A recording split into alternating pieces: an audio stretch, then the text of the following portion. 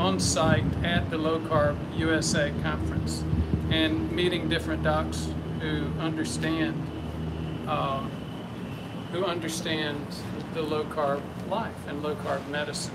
So this is Dr. Rubén Ancona. I'm sorry, Rubén. No, don't worry. I keep wanting to call you Robert because of your connection with Dr. Robert Savage. Yeah. I think that's what. Yeah, it's okay. It's okay. I don't care. Anyhow, Rubén is with the College of Metabolic Medicine, and Jesus and I and Rubén were talking about our last video, the one on aspirin, and the issue of aspirin and Lp(a) came up, and Rubén had a few comments about that, and we thought it'd be helpful to share.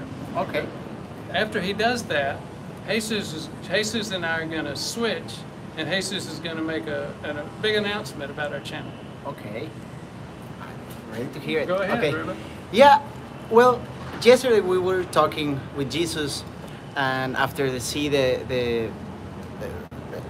aspirin video of the Lp(a), sorry for my English, it is not perfect, okay? But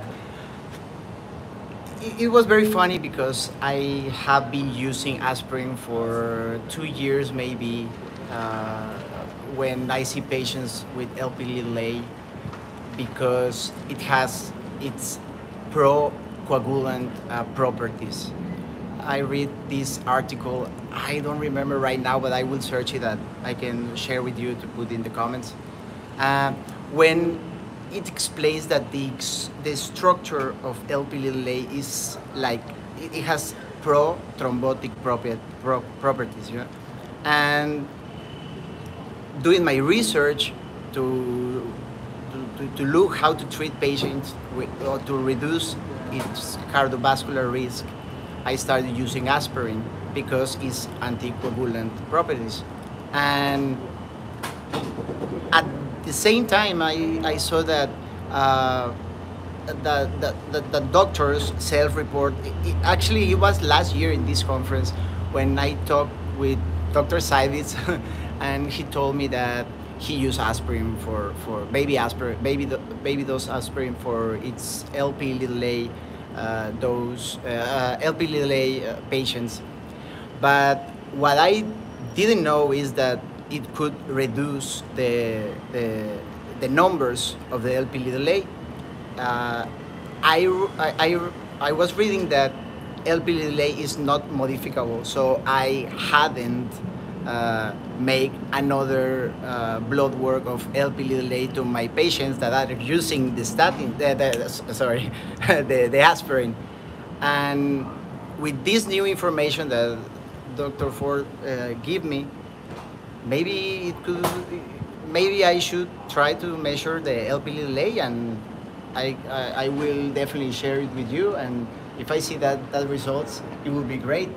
And also, it was something very interesting that Lp(a) is like a double-shaped sword because it can promote atherogenic events and cardiovascular events, but from the other perspective, it could be a protector of cancer, infectious diseases, and I don't remember the other benefits, but you need to have an anti-inflammatory lifestyle, because if you have a pro-inflammatory lifestyle,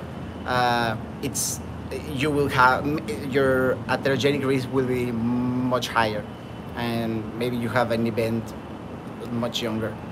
And when I saw this, this is not a study, this is just some observation with my patients, that when I see these high levels of Lp(a), I always ask my patients, and do you get sick pretty often? And they never get sick, and I also ask them if they have relatives with cancer, and they say no one in my family had cancer. This is just an observation. This maybe is just casual, but maybe it could tell you something, and maybe we should do more research about it. And that's what I. So thank you for sharing Yeah. that. And as Jesus and I often do, if you don't mind, I'll do a little translation. Yeah, okay, it will be much better. Yeah. Not so much English to from Spanish, but clinical to non-clinical. So, Okay.